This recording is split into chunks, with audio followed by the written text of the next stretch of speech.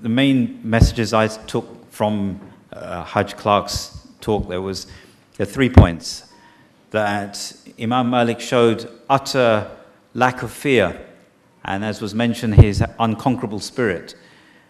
Again, a lesson we should all learn is that sometimes this, in fact, most of the time, this is what can be enough to make people realize that the truth can never be destroyed.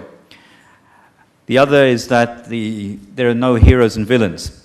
Imam Malik had the wherewithal to actually be forgiving and had a much wider view. And I think that's something that we should also look at. There have been very unusual places where we have found help, whether we're talking about this time or others. And we should, as Muslims, have the hand of friendship and forgiveness for those who actually accept that they have done wrong. And the third is injustice is not necessarily just about torture, rendition, and the things that we're used to.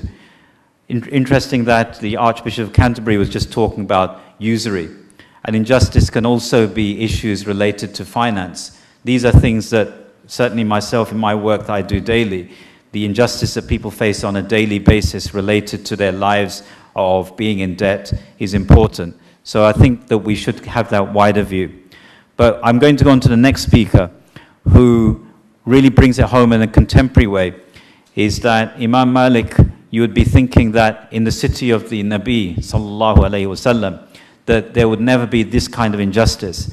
And even in our time, I'm going to invite Muhammad Geloo, who will tell us about the fact that these things still happen at this time. Muhammad Geloo, Jazakallah khair. Bismillahir Rahmanir Rahim. Assalamu alaikum wa rahmatullahi wa barakatuh. I was a British student in Madinah University into the 4th and final year of my studies. Everything seemed to be just fine until suddenly I was kidnapped in late 2006 from my university campus by a gang of civilian-dressed armed people who I later on got to know as the notorious Mabahith Saudi intelligence. I was then taken to the Saudi intelligence headquarters in Madinah al-Munawwara, where I was imprisoned in a small dungeon-like cell, which was horrible and prone to all sorts of insects. Little did I know that I'd spend the next quarter of my life in captivity. Had I known, I would have been happy to risk my life, either escaping from the kidnappers or being shot dead on campus. This is where the disaster started. Regular interrogations, sleep deprivation, mental and physical torture, and filthy verbal abuse. They forced me to thumbprint pre-written confessions of aiding Mujahideen in Iraq. Besides the old school methods of interrogation and torture that you are probably already aware of, the prison was also no better. The prison was cold. The cells were at times cramped. The doors and windows were boarded with black sheets of metal, not allowing any sunlight through. And worst of all, the food was at times rotten and not edible. Officers and military-dressed guards often barged into the cells causing havoc, searching and even at times beating people. If we were lucky, we'd get to see the sunshine for a few minutes every fortnight. Otherwise, it would be months before we could ever see the sunshine again. At times, I had to hand wash my own clothes using hand soap and then wear them while they were still wet because I didn't have any spare clothes.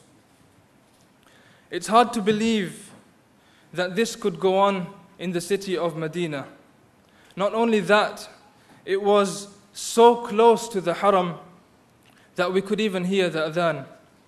Having said this, if it happened in the time of Imam Malik, to a person like Imam Malik, what would stop it from happening now?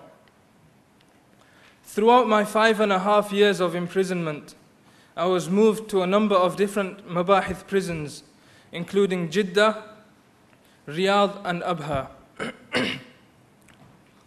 After 2 years, I was taken to court with no legal representation whatsoever. It was an illegal court, which was another invention of the Saudi Mabahith intelligence to oppress people in the name of justice and Sharia.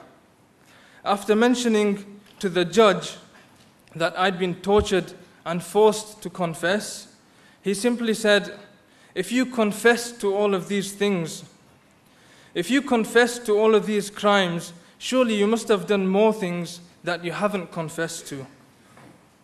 He then added, whether or not you did these things, you will have to bear the punishment for confessing. I was then sentenced to 7 years.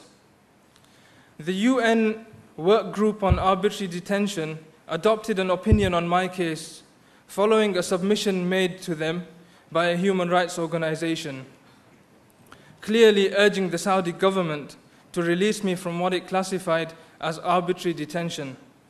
But the Saudi government had no reason to care. I assumed the British government would do something to help me, but instead, I was asked certain questions during my interrogation that could not have come from anywhere besides the UK. Within the small cells, we had close links with each other. We cared for each other. We shared clothes at times and would be extremely worried when any one of us would be taken for interrogation in case they wouldn't return.